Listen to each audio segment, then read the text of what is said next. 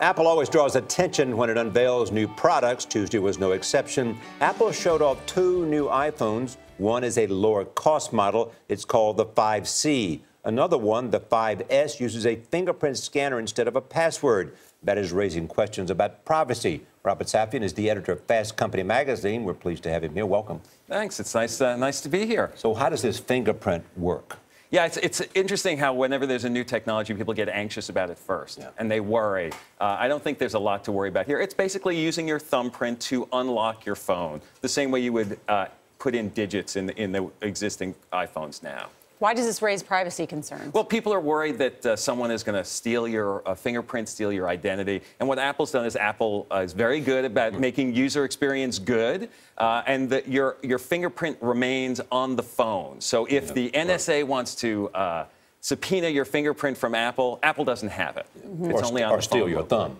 Or steal your thumb. Well, the technology is there to make sure that the thumb is alive. Really? Yes, yes. Oh, really? That's interesting. Yes. How much blood it has in it or something like that. That's right.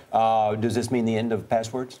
Well, I think that's what Apple's hope is, and I think that's the direction that this will move down. And right now, you will be able to unlock your phone, and as Apple is saying it, you could immediately buy something on iTunes. The idea is that the phone eventually, this is the discussion, eventually becomes a real mobile wallet where you don't need your wallet at all. In fact, it was a top Google security executive who said yesterday that passwords are dead. This is the wave of the future. I mean, passwords are one of the annoyances of our technology world, right? And this allows you to replace it with something that's not stealable, not hackable, that is authenticated just to you. So do you think our computers now, for instance, will also have a fingerprint scanner on it? Well, that's what Apple is hoping. It's been tried on computers before. It hasn't caught on, and the question is how effectively this technology works. There's a story that in the Wall Street Journal that Apple has gotten a license to sell on China Mobile. That's right, and this allows Apple to access the largest group of phone consumers, purchasers in China. The 5C phone, their cheaper phone here, is